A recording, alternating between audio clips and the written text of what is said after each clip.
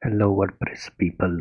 So in this video I'm gonna talk about how do we protect our custom API with JWT authentication, meaning how you can make your API compatible with JWT authentication. So in this video I'm not gonna talk about how to configure JWT authentication.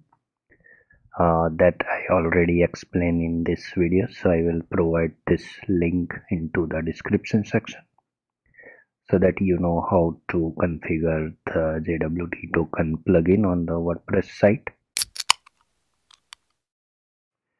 Before jumping into the code, if you are new to Gutenberg development, then I would suggest to watch or review this website called the WPVoyage.com.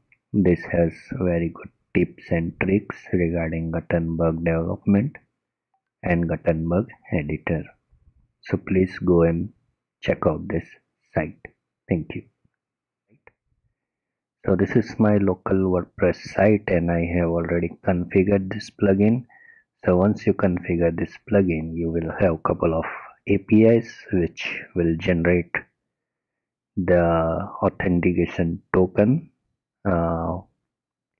based on your username password. So this is the API.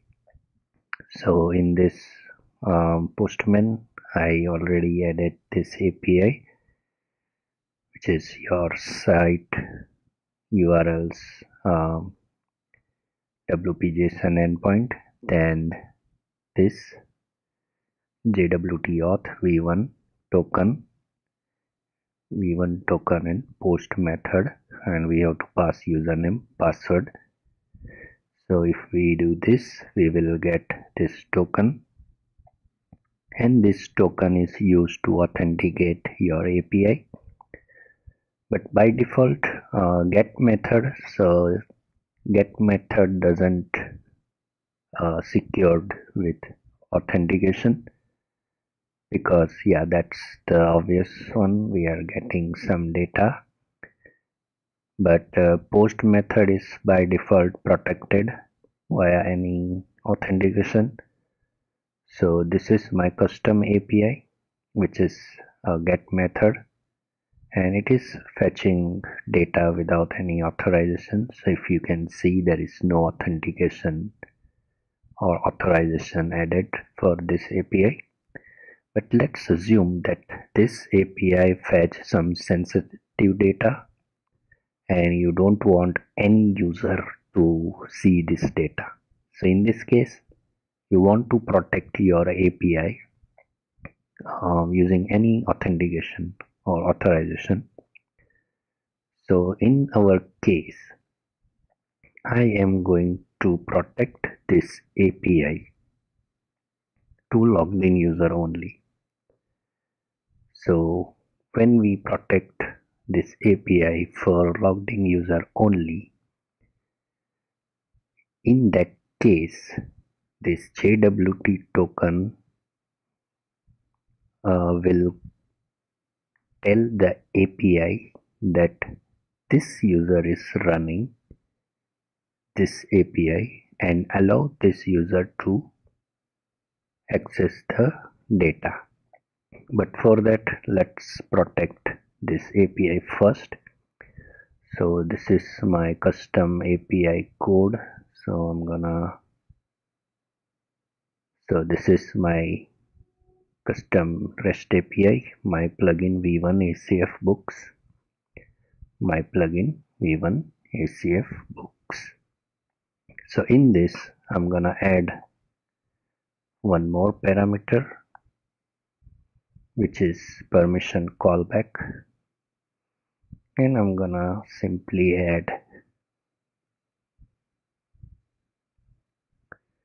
function which will return is user logged in.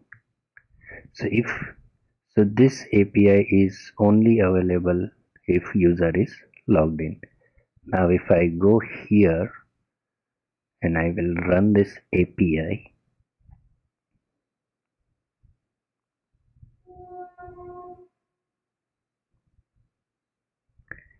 and that now this API is saying that sorry, you are not allowed to do that. Now our API is protected. Now we can use this token to unlock this API, meaning we can authenticate this API with this token. So in order to use this token, go to authorization, use the bearer token over here. I will remove the existing one, put it the current one, and let's send the request.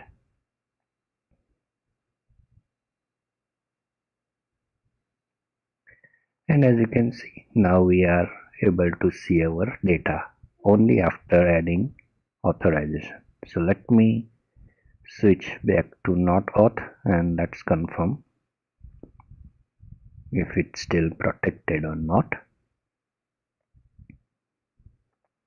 So as you can see, it is protected. So this is the only thing we need to add in our REST API if you want to make your API protected. And by default, any post method API is protected via JWT Authentication if you have this plugin enabled on your site. So this is how you can add or protect your REST API or make your API compatible with JWT token. So this is the video, guys. If you have any doubt or question, please write down below in the comment section. Thanks for watching the video.